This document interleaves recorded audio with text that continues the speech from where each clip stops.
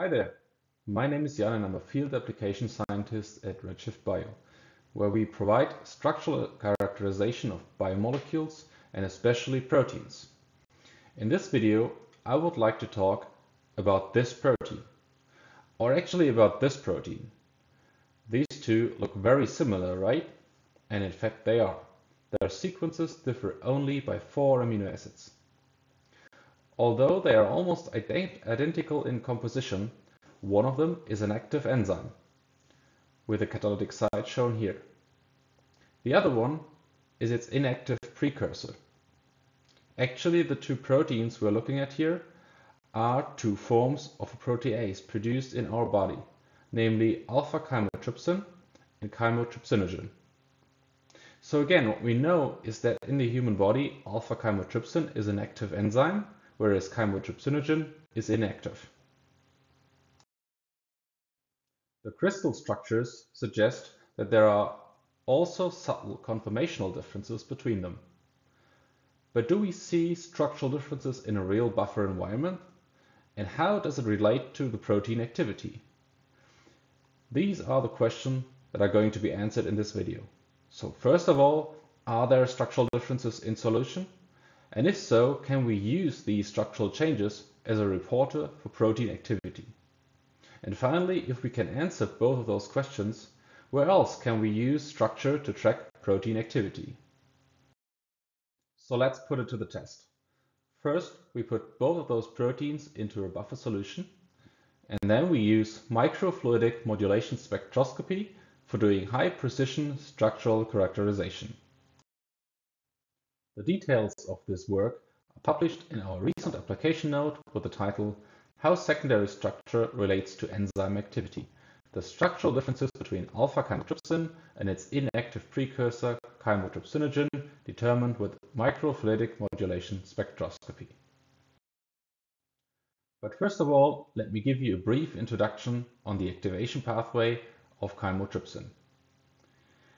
The inactive precursor molecule chymotrypsinogen, consisting of 245 residues, is produced in the pancreas.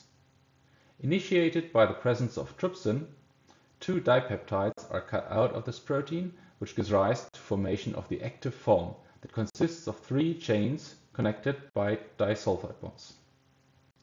The residues 57, 102, and 195 form the active center, the so-called catalytic triad.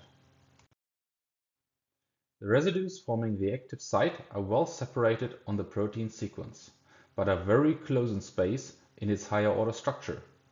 This highlights that the slightest overall structural change can have a substantial impact on the arrangement of the catalytic triad and the activity of the enzyme. Therefore, precise evaluation of the protein higher order structure is critical to ensure protein function in general.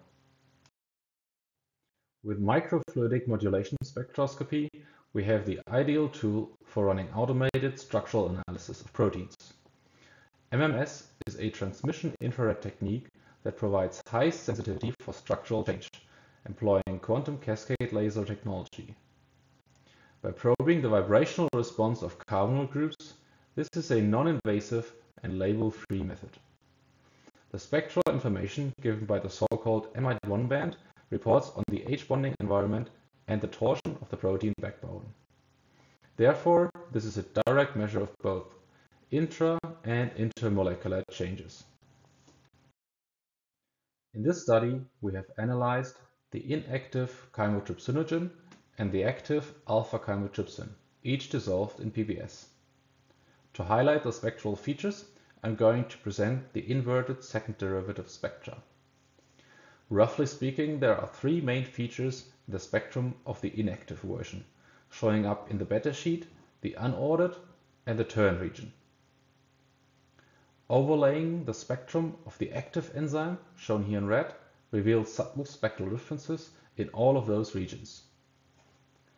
By doing an area of overlap analysis, we find that the overall spectral difference between the inactive and the active form amounts to about 10%. Next, we decompose this observation into absolute changes in the higher order structure. From Gaussian deconvolution integrated into the MMS software package, we can determine the absolute higher order structure of the two proteins. For Chymotrypsinogen, we find the highest abundance of beta sheet and turn structure, with lower contributions from unordered and helical structure.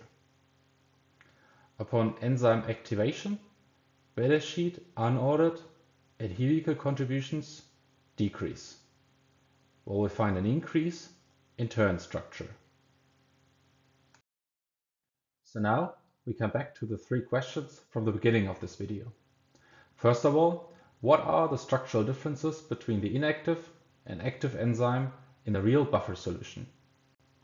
We found that upon activation, there are subtle but significant changes of 1 to up to 6% in the contributions from individual structural motifs. As reflected by about 10% in the overall spectrum, this example highlights that MMS is the ideal tool to determine such small structural changes. Now, does a small change in the global structure relate to the enzyme activity, which is mainly determined by the arrangement of only 3 residues? In this example, we have demonstrated that it does. And it does make a lot of sense. Remember, the catalytic triad was well separated on the protein sequence, but primarily the higher order structure determines which residues are close in space and how they interact. Here, for example, we saw a slight decrease in rigid structure along activation, which may provide the flexibility needed for the enzyme to work.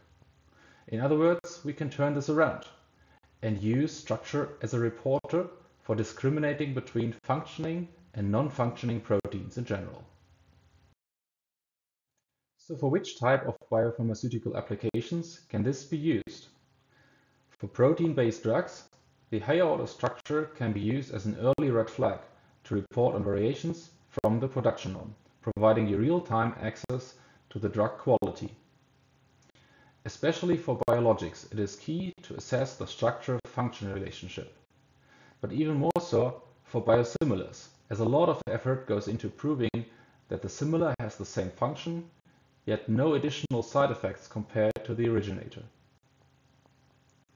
And of course, the drug stability, improved through formulation screening, which can easily be supported by tracking structure with our automated MMS technology, effectively simplifying the decision-making process.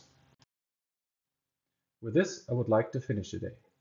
Thank you for your attention, and please check out our website for more publications, information on MMS, and our products.